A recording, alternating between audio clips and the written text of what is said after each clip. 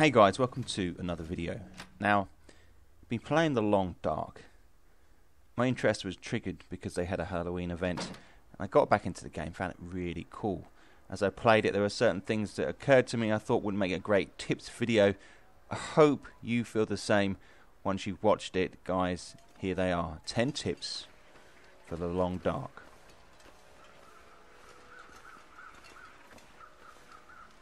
Don't forget you can repair your clothes.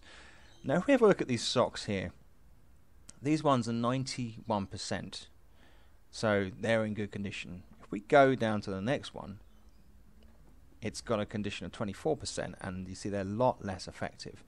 If we go to these ragged climbing socks, reinforced expedition quality wool socks, they're still lower, but it's 21%, so we need to repair this baby, because if you repair them, then you get a much better insulation from them. So don't forget to repair your clothing. Having a sewing kit is even better. If you've got one of those, then there's a much higher chance of you repairing them more efficiently. Only some locations have rifle spawns. You can see here in this hunting lodge, the rifle is down here. Now, sometimes it's standing next to a wardrobe or it's down in the basement, but the house is designed to spawn this weapon. You can pick it up.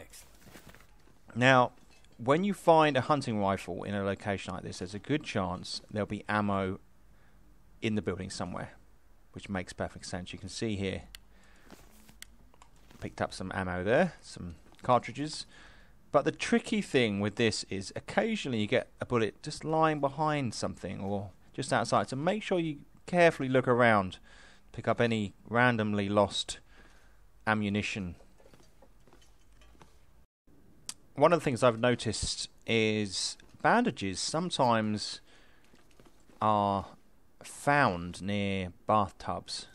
So you see this bathtub here, there's a little bandage down there. Now one of the reasons why I put this down as a tip is because you just don't notice it sometimes if you're coming in. Just take a moment, pause, have a look. There's a bandage right next to the bathtub there. This'll come in handy. Firing with the rifle at the beginning of the game is very difficult. When you look down it, you will sway, and it's as if you just can't hold it still. Now you can find books which teach you better methods of marksmanship, but I would suggest you get as close as you can to your prey. In that way, you've got a higher chance of hitting. Even when you seem quite close, like this, I would try and get closer. Now, it may be that you have a house near you where you can run into if the wolf comes running at you, which is then very difficult to shoot them. But just try and get as close as you can. Also, reserve your running. You want to be able to run, reserve your stamina.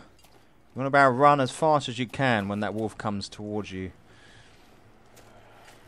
You don't want him getting at you. See, I'm pretty safe here now. I'm going to crouch as well.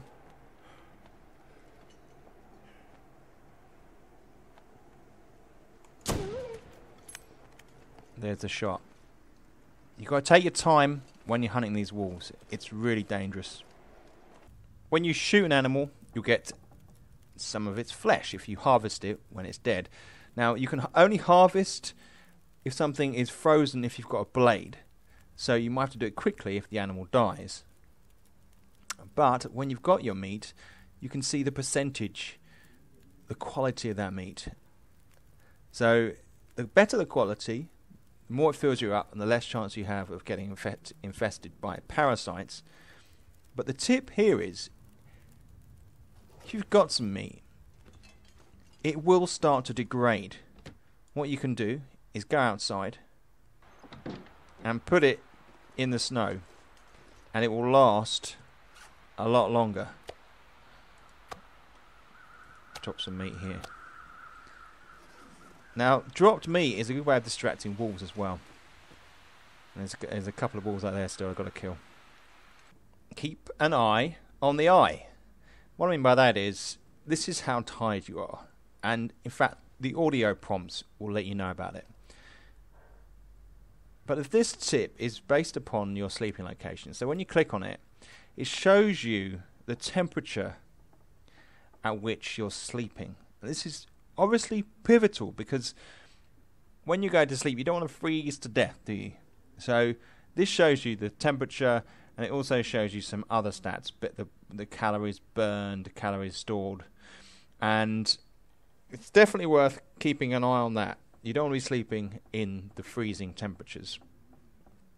A good way to hunt wolves is by using rabbits as bait, if you get that option. So here at the hunting lodge, the rabbits are running around in the grass over this side. So if a fox is moving towards you in this direction, he may well go for the rabbit. In which case, that's your opportunity to pounce as the wolf is ripping the rabbit apart. Get close enough, take a shot, take the wolf down like this, and then you also get a rabbit in the bargain, and you can harvest the wolf carcass and get the meat from that as well. Sometimes you look at a room and you think you've looted it all, but there are a couple of things you could think about. Firstly, check underneath beds.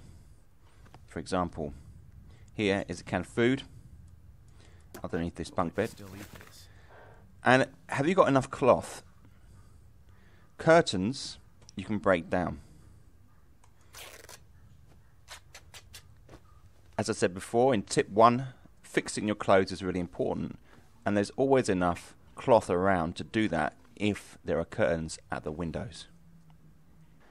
Something you need to think about is your light source. Now, if we look here, it's starting to get towards night. The day is starting to finish, and you can press the control button and you can see the night-day cycle, the top right-hand corner of the screen. But if you've got some cabins to loot, if it's going to get dark, these cabins, they're not going to have any light inside. And it goes for lots of buildings as well. Some of the houses, some of the yards, you won't have any light source. Now you can start fire and take the torch, but sometimes they don't last very long. What you might want to do is think about how much time you have left of the day. So my aim here is to try and get these cabins looted before it gets too dark to see inside. Now as I go inside, you'll see that basically we've got a very sort of dim light. Now if it goes pitch black, you won't be able to see in these rooms and you won't be able to loot. So plan that out, especially important at the early stages of the game. Consider how much time you have left to loot and then where you're going to be sleeping. My last tip for this video is the fact that you don't need to start up a fire every time you go into a house. A lot of houses are between 1 and 5 degrees warmth already, which is more than enough to sleep and more than enough to actually do some research. So although it looks actually lovely, you're probably just wasting your precious firewood. It becomes harder to harvest firewood the tighter you get, and in fact you get to a stage where you can't actually harvest because, well, you're just too cold and your brain's just too clouded. So that's my final tip, guys. I hope you found this video useful. If you did, click the thumbs up down below. If you haven't subscribed already, it'd be awesome if you could. I'll see you in the next video. Thanks for watching.